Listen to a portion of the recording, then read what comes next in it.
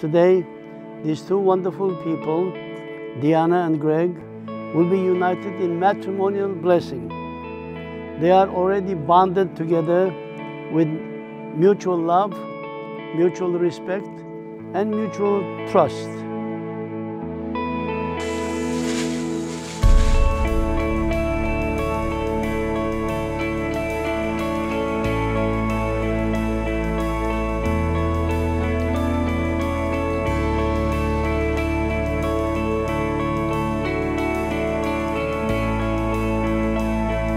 In the Armenian tradition, the groom is declared to be a king and the bride a queen.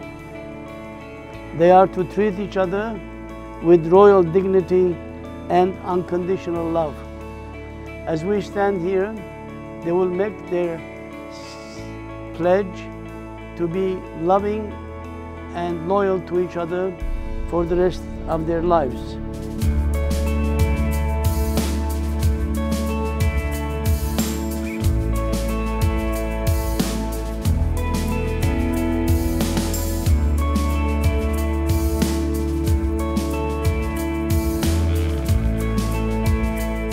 In accord with God's holy ordinance and the canons of the Holy Fathers, you have come to be lawfully crowned and united into holy matrimony.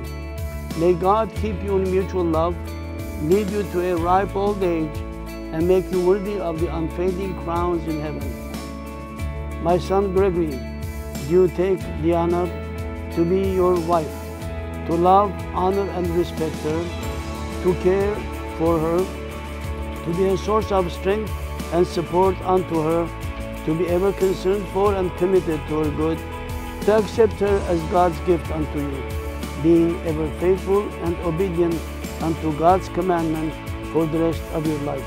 Yes, Holy Father, I do. Greg and I grew up together and have always stuck by each other's side. When we were kids, we were pretty much inseparable. From late night slumber parties, to trips to Toys R Us, to staying up until 3 a.m. playing Nintendo, we were always together.